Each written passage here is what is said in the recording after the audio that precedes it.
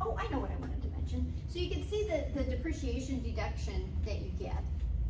This is the advantage of real estate. You usually don't, most people don't pay cash for real estate. They'll borrow for real estate, right? The interest that you pay on real estate is deductible. So maybe you buy that $150,000 bill or $200,000 building. You take out a loan on it. These days the interest rate's gonna be a lot higher.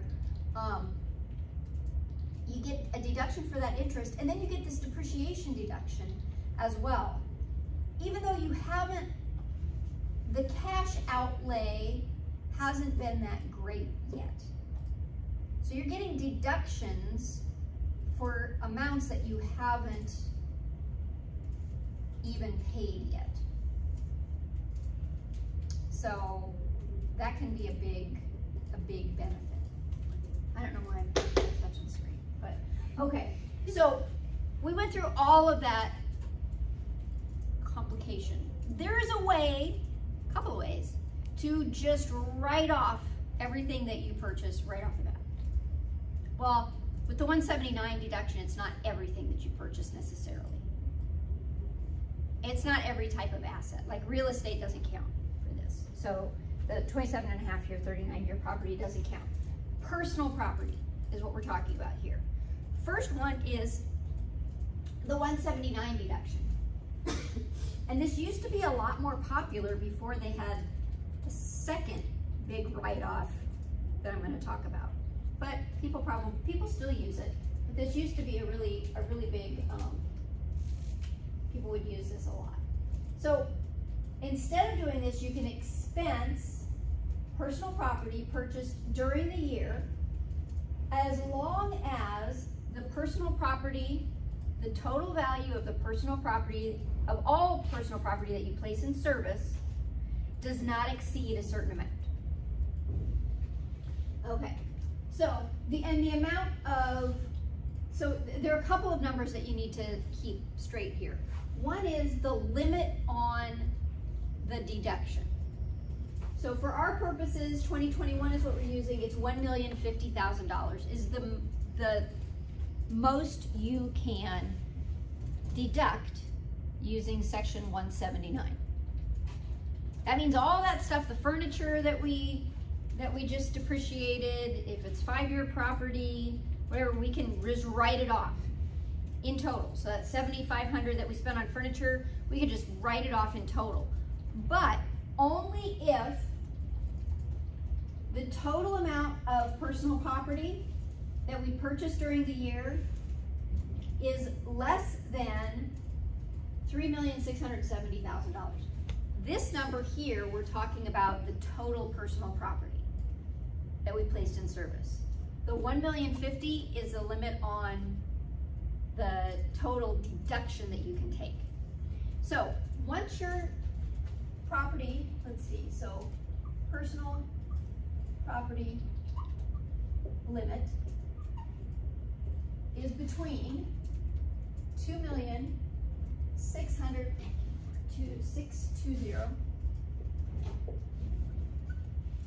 between $2,620,000 and $3,670,000. If it's above this amount, you get no section 179 deduction.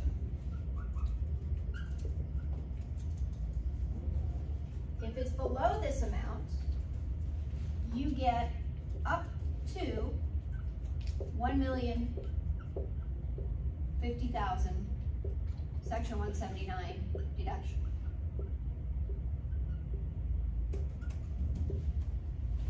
Between these two amounts, it's going to be, you're going to get somewhere between $1,050,000 and 0. So, again, this is the section 179 limit. This is the personal property limit for personal property placed in service during the year. Total personal property placed in service during the year. Okay, so if we have, now you'll notice this range here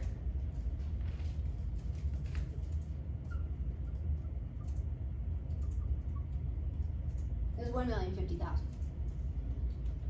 So for every dollar that you are over the lower end of that range, you reduce the amount of Section 179 deduction that you're allowed by $1. It's a dollar for dollar reduction. So if we placed in service, let's look at an example. So we placed in service, and remember, this has nothing to do with income. Income isn't, well, income plays into it in that this can't create a net operating loss. But it doesn't, like, these aren't income numbers. This is personal property placed in service in the year. So if we placed in service, let's make this easy, $3 million. And we want to use Section 179. Okay, well, our upper limit that we're going to be able to take is $1,050,000. So we know we're not going to be able to take that because we're above this limit. We have to figure out how much we're above this limit. So take this, subtract the lower limit,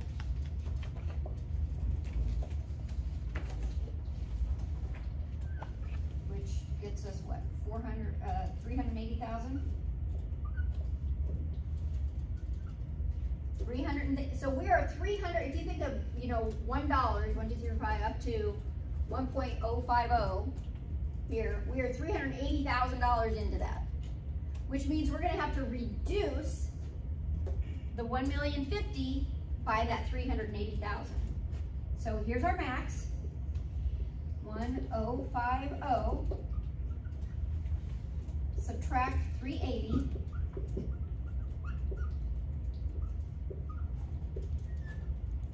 So what is that?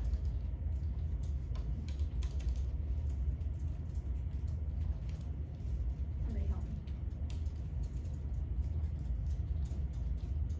That would be 620 plus 50, 670,000. Is that right? Yeah. Now our new maximum is, this is our Section 179, is 670,000. So we can write off in full $670,000 of assets placed in service. Now, we have to have actually purchased them, right? So it's going to be either that, well, and we did. We placed in service $3 million. So that's fine. But we can only take Section 179 on 670,000 of them. But that means we get to write off in full $670,000.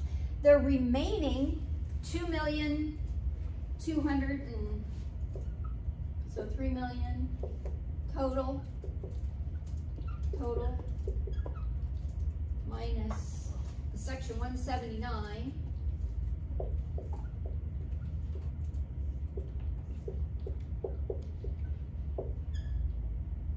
We have $2,330,000.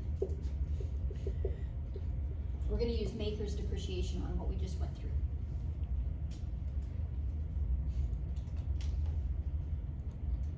So this is going to give us a bigger deduction up front, obviously, than using makers. So that's a Section 179 deduction. There is another way to write off 100% though. And Section 179, here's some requirements. It has to be used in an active trade or business. So rental properties don't count. Although I think there are some exceptions for some of that stuff. Purchase property associated with investment or rental property is not eligible. It cannot create a net operating loss. What is a net operating loss? That's where you get down to all of your income and it's below zero. Not just your business income, but all the other income and it's below zero. So the Section 179, a further limitation is it can't bring you down below zero. Property cannot be acquired from a related party or by gift or inheritance. And there are some limitations if it was acquired through a trade-in as well. So there are some limits on it. Again, it can only be personal property. So, what if we don't like those limits? We don't like limits. We want unlimited, right? So instead of the section 179, we could take what's called 100% bonus depreciation. That percentage has changed over the years. It's been 100% for a little while. It used to be 50%. I think it was 25% for a while. Right now it's at 100% bonus depreciation. That means you can write 100% off immediately. There's no phase out range, no upper limit on how much you can take. It has to be has to have a maker's recovery period of less than 20 years. So 3, 5, 7, 10, 15. 20-year property doesn't count. It could be new or used, either one. Has to be acquired and placed in service before December 31st, 2023. I mean, that's because this particular provision, unless Congress changes it, has a sunset provision in it. Meaning that 100% is going to get reduced until it goes down to 0. I don't know what the schedule is for reducing it, but at least for our purposes right now, for what we're doing, it's 100%. So again, can't be real estate, right? Because real estate's going to have a class life over 20 years, or 20 years or over. So it's only personal property that you can use it, but it could be used as well. So you can buy a used truck and write it all off using 100% bonus depreciation if you want. Okay, so it doesn't have the limits that Section 179 has.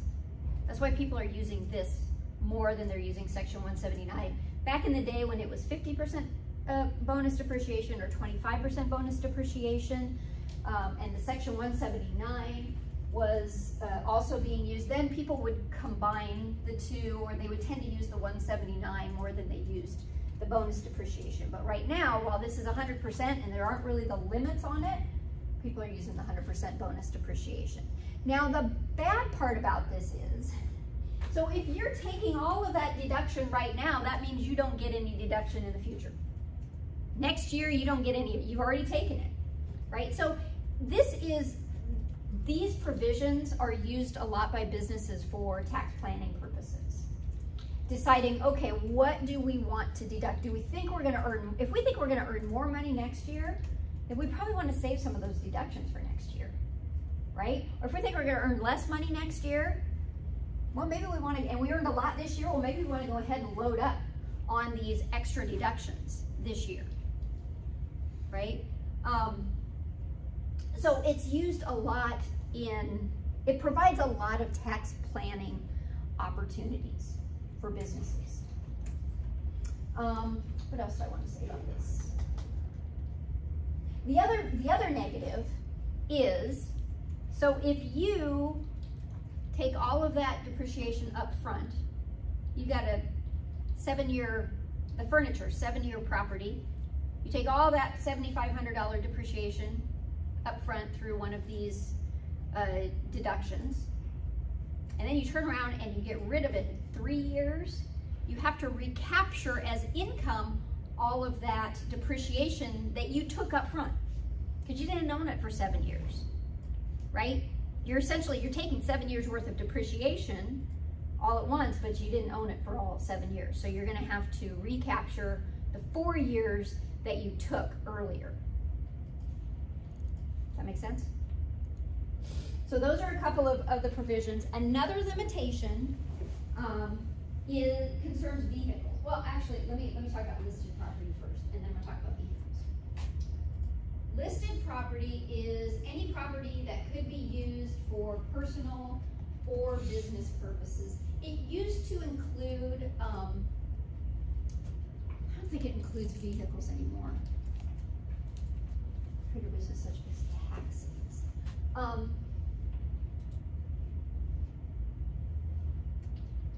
No, it's the, I'm sorry, it's the computers that are no longer included in this. So this is where you've got property that could be used personally or it could be used by the business, okay? There are restrictions on that kind of property if the business use falls below 50%, okay? If the business use falls below 50% or if it's never been 50%, you cannot take Section 179 expense on it. If it falls below 50%, you have to switch to straight line depreciation on it and recapture any additional depreciation that you had on it. So again, this is property that could be used for personal purposes or could be used for business purposes. They've excluded, it used to include computers. They don't include computers anymore. It's mostly now just automobiles. Any property of type generally used for entertainment, recreation, or amusement. So a boat. If you're using your boat for business purposes, or your airplane, which I know you all have airplanes. So that's the deal with listed property. There's some airplanes on here that you can go through. The last thing I want to say about depreciation is regarding what they refer to as luxury automobile limitations. Now, I don't really know of any luxury automobile that's $18,000, but if it's a vehicle that is under 6,000 pounds, then you are limited to how much depreciation you can take in each year. It's to prevent people from buying really expensive cars for their businesses and then writing them all off. I'm gonna buy a Ferrari for my business, and then I'm gonna write it all off on my taxes. Okay. So these are the limitations. And again, so the Ferrari is obviously not 6,000 pounds, but if a vehicle is 6,000 pounds or over, it's assumed that it's not really for transportation as much, although there are vehicles out there that are over 6,000 pounds that are used for transportation. This is back in the early 2000s when we saw this a lot. Your book even mentions it as well. People would go out and buy Hummers. When's the last time you saw a Hummer? I used to have one. Did you really? Mm-hmm. Then I totaled it. You totaled it? Oh my gosh. Holy cow. I haven't seen one in ages. There used to be all sorts of Hummers on the road, right? People would buy those because they're more than 6,000 pounds. It would technically meet this definition. They'd be able to write it all off. But now it's, well, I mean, still can't, but you can, the most that you can take is 18,200. That's if it's 100% used for business. If it's 50% used for business, that limit then gets reduced to 9,100. So whatever percentage that it's being used for business is going to be applied to that limit. Okay, so for vehicles, there are certain restrictions. Those are called the luxury automobile limitations. I think that's it for, now I think that's it for depreciation. Margaret.